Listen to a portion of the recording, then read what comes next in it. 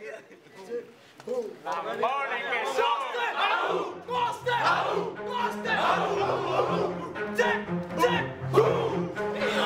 wanted to build a program that was about team. When we first started the program with the base, a lot of our young brothers weren't finishing high school, not going to college, unemployed.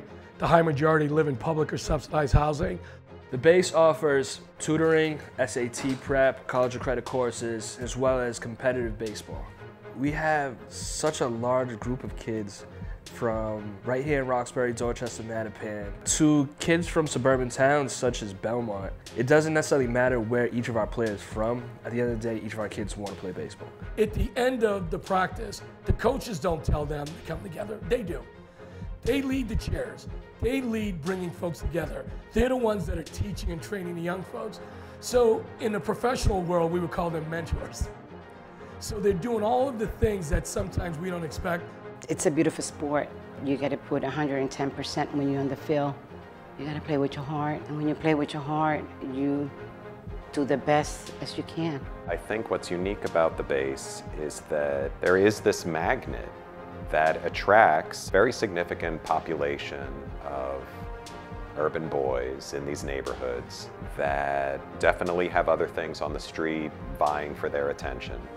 Even though I've done it for 14 years, I think being a coach is like being a parent, being a teacher, being a counselor, being a big brother. I love working with them, and it makes me extremely happy to know that they can count on me.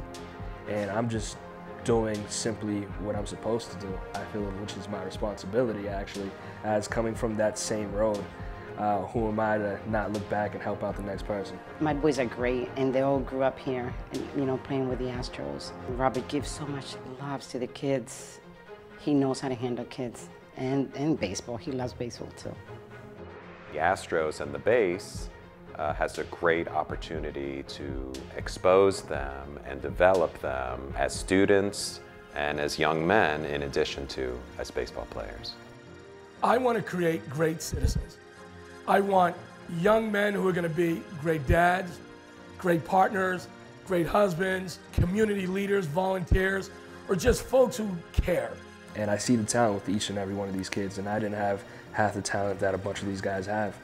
But I had somebody that was behind me that supported me. And we're building and using baseball only as a vehicle to show how great they are.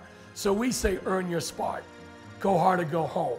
And we say those things because those are the values we live by. And then at the end of it, we tell them, success lives here. Because if you do all of those things, they're going to be successful, which they are.